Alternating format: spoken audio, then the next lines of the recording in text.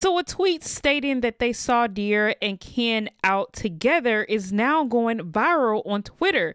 That tweet stated, "Why I just saw Dear and Ken at Target." So then there were hundreds of tweets of people stating things like, "Dear back with Ken," and "How y'all know Dear and Ken back together?"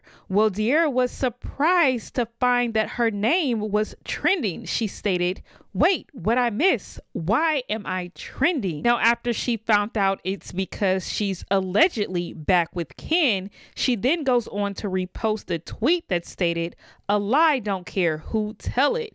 LMAO." But now Royalty and CJ are back at it again after CJ posted text messages that Royalty's boyfriend sent to him. So CJ texts Royalty, "I don't know why you gave your crackhead boyfriend my number and my address to my house, but just like when you set me up to die the first time and they failed miserably, he will also fail, but this time I'm putting names on bullets for y'all." Then Royalty comes back and responds with, "CJ so scary. You seen Rico at one of the drop-offs and ain't been back since. You got me driving 15 minutes away to the police station when you only live 5 minutes away." Then Royalty also states, "CJ so scary. You the same person who pulled your strap out then run to the police station after. You ain't him." Now then Royalty's boyfriend exposed some messages from CJ.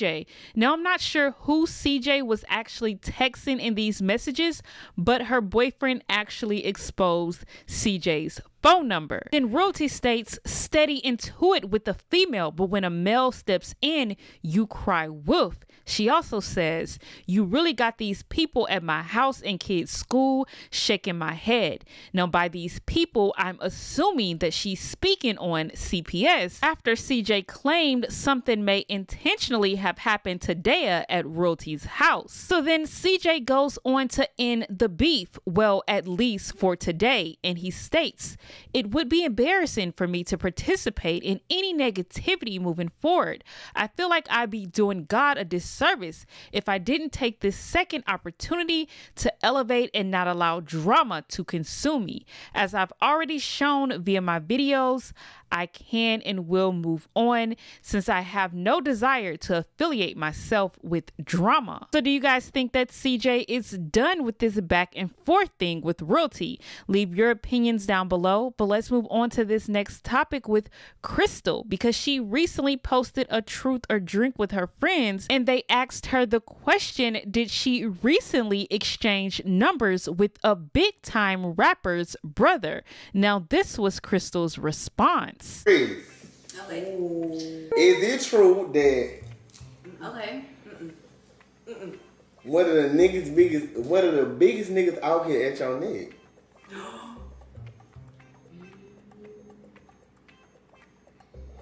I just want to know. Oh!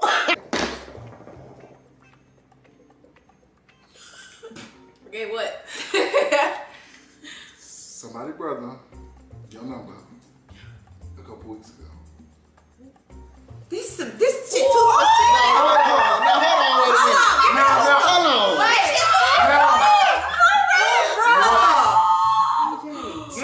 One of the biggest rappers' brothers. One of the biggest rappers' brothers. This some messy shit. It was on some drunk shit, but yeah, it's true. So I ain't gonna take a shot. Now, Crystal didn't mention any names here, but people are assuming that this may be the brother of Chance the Rapper, which is Taylor Bennett. I mean, they did say one of the biggest rappers' brothers, and Crystal and Taylor are following each other on the gram. So you guys leave your opinions on that down in the comment section below. But let's move on to this next topic with Carmen and Corey. Now, a few days ago, I did a video on Corey being arrested because of some things that Carmen brought into the car. Well, Carmen and Corey did go live and speak more in detail on exactly what happened that night. It's always black people that do the most.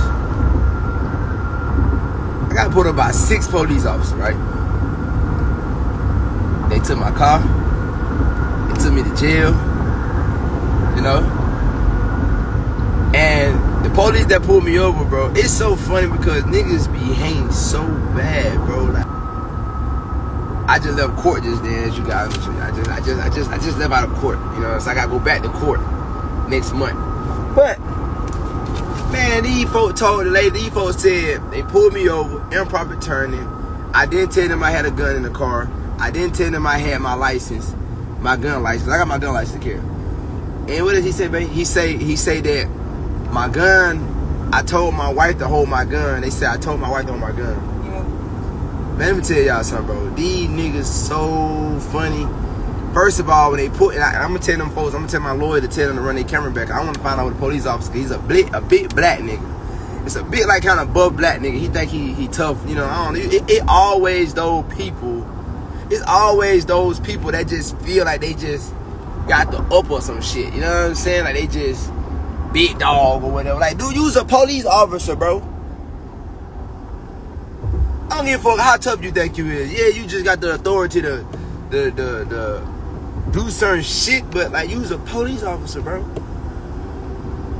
Niggas really gotta understand who they are before they go to fuck with certain people. Like, I ain't trying to call myself better than nobody, but dude, you was a police officer, bro. Nigga pulled us over cause nigga ain't asked me no question. I asked dude, I said, why you pull me over? He said improper turning, and next thing no, now look, Carmen did have a blunt in the car. I did not know the blunt was in the car. I promise y'all, I didn't even know. So when he pulled me over, you see the blunt, he just say step out the car, put me in handcuffs, and put me in the back seat of the police car. Dead ass, no cap. I can't make this shit up. That literally how quick it happened, so quick. It was like a what it is? Step outside the car, sir. What I do? Put your hand behind your back. You got weed right there. Step inside. Go sit inside the car. They put me inside the car. They was over there trying to make Carmen snitch. So, babe, tell them how they was over there